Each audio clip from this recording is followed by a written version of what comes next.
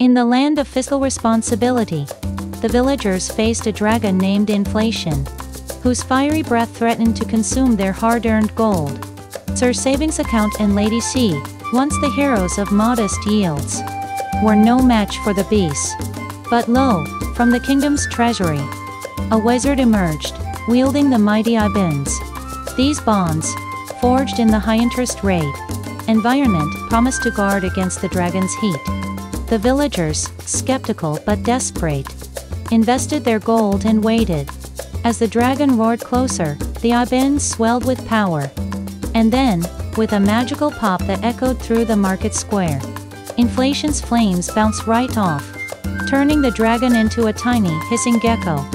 The villagers cheered, their gold safe, learning that sometimes the best armor is a good I-bond. And as for the gecko, it was last seen being used as a paperweight for the village new I-bond certificates.